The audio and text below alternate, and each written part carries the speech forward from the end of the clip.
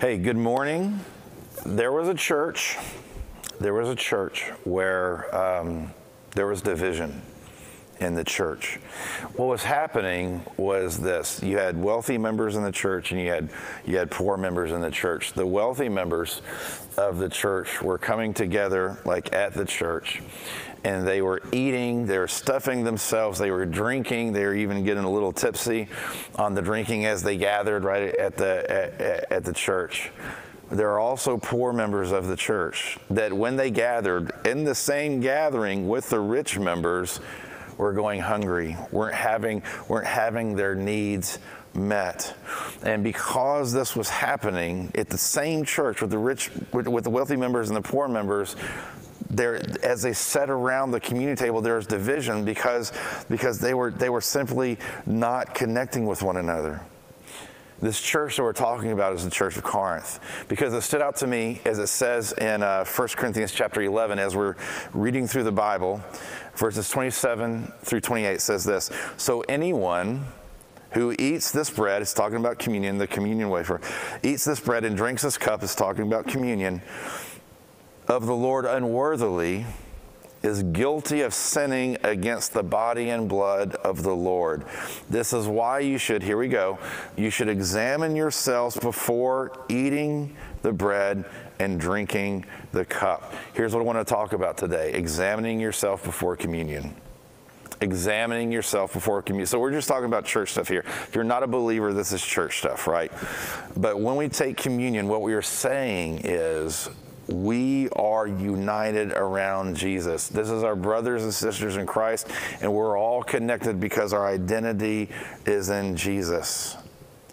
But sometimes, a lot of times, when we take communion, we take it unworthily because we're divided against our brothers and sisters. In this particular church, it was the rich and the poor. In some churches, it's black and white. In some churches, it's male or female. In some churches, it's Republican and Democrat. You are clearly, in many churches, you are clearly divided. You are clearly judging your brothers. You're clearly not connected to them. You're clearly holding them at arm's length. You're not, but when you come to the table, you're saying, look, we're all united in Jesus. And it's a lie. And it's a lie. And it says that we are to examine ourselves, right? And Jesus says, listen, if you come to the table, if you come to worship Jesus, and before you take that, what are you supposed to do? Put it down, put the communion elements down, put the bread down, put the wine down. Go make up with your brother and sister. Go get their forgiveness. Go ask their forgiveness. Go unite back with them, and then come back to the table of unity. And so you're not lying to yourself and everybody else. Go bring unity back to the body, heal the body, and then come to the table and say, we're all connected. Examine yourself before you come to the table.